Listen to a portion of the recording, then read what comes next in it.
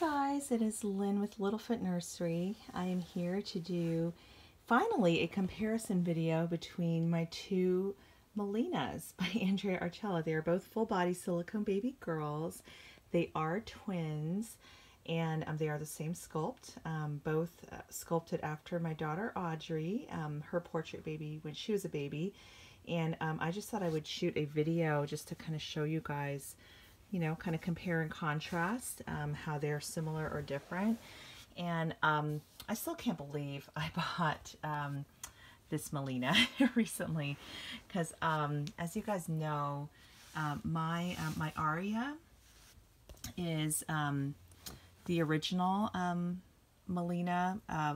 You know, she's the very first one, and then I believe this one was the second one. They were both called prototypes, and I think the reason for that, Jasmine once messaged me wondering kind of how that worked, because I guess there were, in addition to my Aria, there were two prototypes. There's this Melina, and then there was a darker Melina that was poured. So I think the reason that this one was also considered a prototype is because she was poured all in one piece, and then my Aria has a ball jointed neck, so she can like turn her head, which is actually really nice, especially when you're trying to pose them for photos. Aria needs a little bit of powdering. You can tell she has a couple shiny spots, so she's going to need to be powdered. I'll probably need to do that soon. And then Melina is she looks great still. No need to powder her. So yeah, it is so cool to see them together. Like, this is my first time actually having them both out at the same time.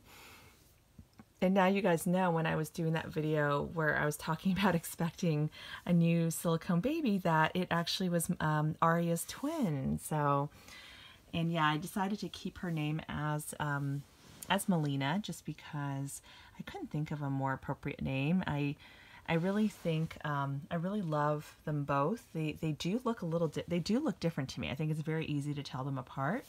And I think that's the beauty of, you know, these babies. They are one-of-a-kind pieces of art. No two are exactly the same, you know, whether they be reborns or silicones, even if they're the same sculpt. So that's what makes this hobby really cool. And, you know, even if they're done by the same artist, the artist cannot replicate exactly what they did before. It's just not possible. So so yeah, I just you know, I see some differences, like with the hair. Like, for example, you can see the hairline.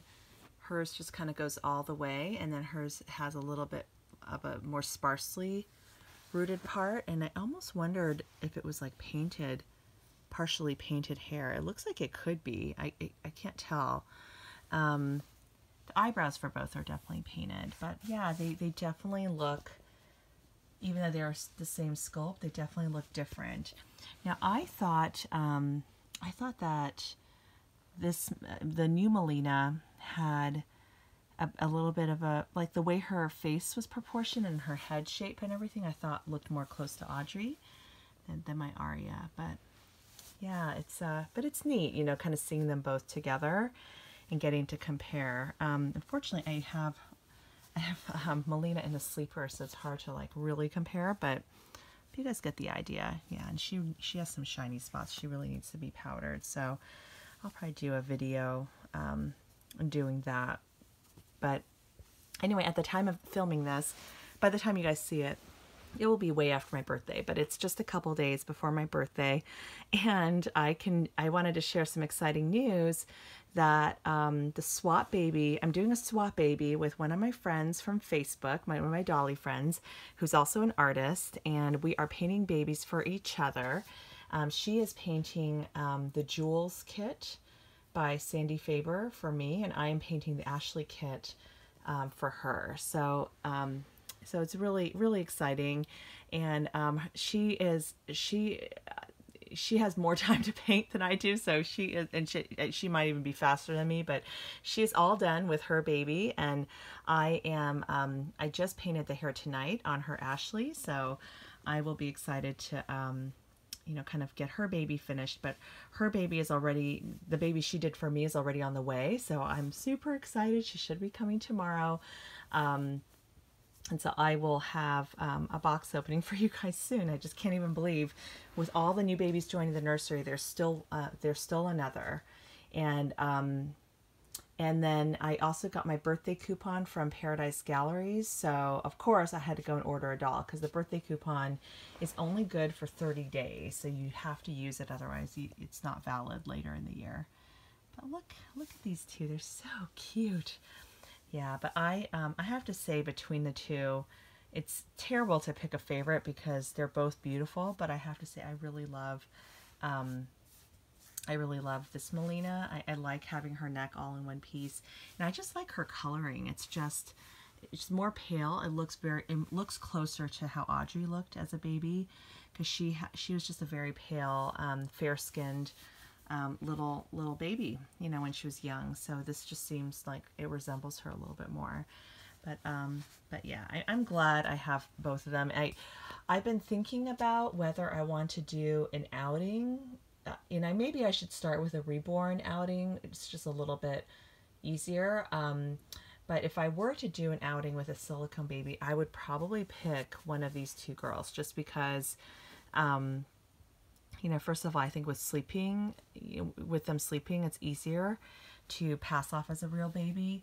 But the one thing is, the mouth is closed, and I don't believe it's magnetized. So she would not be able to take a pacifier, which I think, you know, might be a little bit more challenging or tricky with the realism, because people will eventually kind of see the baby's not moving. So I don't know about that, but I have also just kind of thought about, well, obviously she looks like my daughter because she's a portrait baby of my daughter. So I think from that perspective, you know, it'd be a little bit easier as well to pass her off as real. But anyway, I want to get more brave with the outings, you guys. I'm just haven't worked up the nerve yet. And it's hard to find the time too, because I've been just so busy at work, and, you know, busy painting, you know, when I'm not at work, and, you know, and I need downtime as well, and just time to hang out with the kids and enjoy them. So anyway, yeah, I just wanted to show you guys just some of the differences.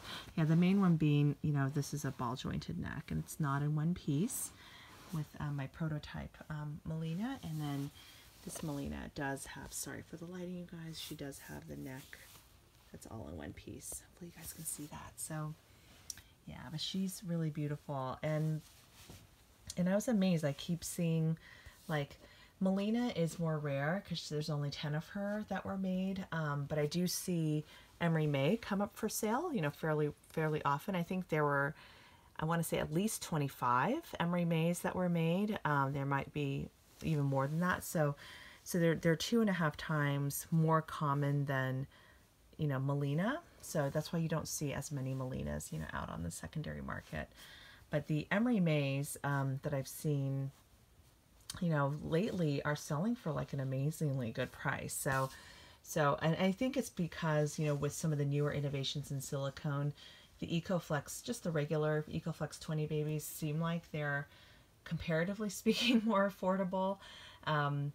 But, you know, and I just feel like right now the demand is for that super soft silicone, and it's driving the prices of those babies really high, because not all the artists are doing it yet. And, yeah, I think there was a time when, like, EcoFlex 20 was like the latest thing, and the people who were doing EcoFlex 50, for example, you know, the artists who initially first started doing the EcoFlex 20 babies, these babies probably felt so soft.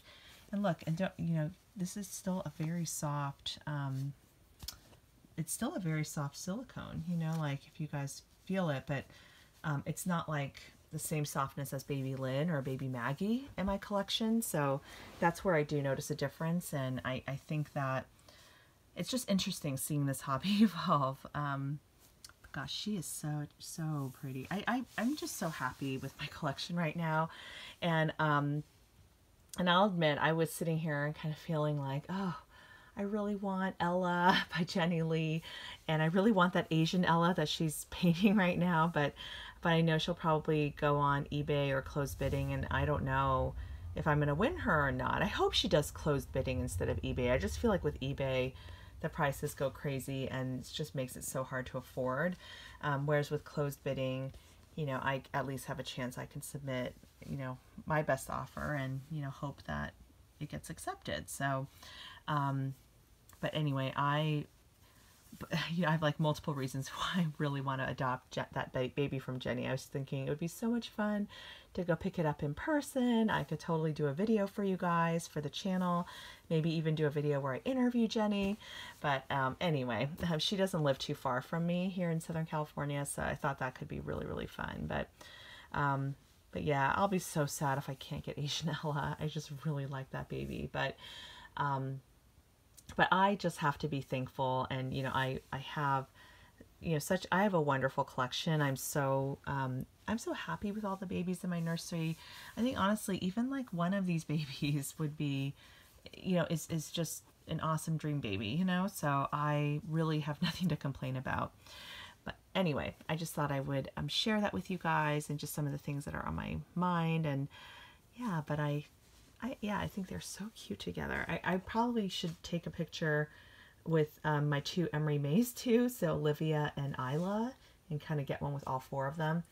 But that feels like a lot of setup, and I'm just not like ready to do that right now, but definitely something I'd like to do. So anyway, guys, thank you so much for watching. Don't forget to like and subscribe and comment and share, and I will talk to you soon. Bye.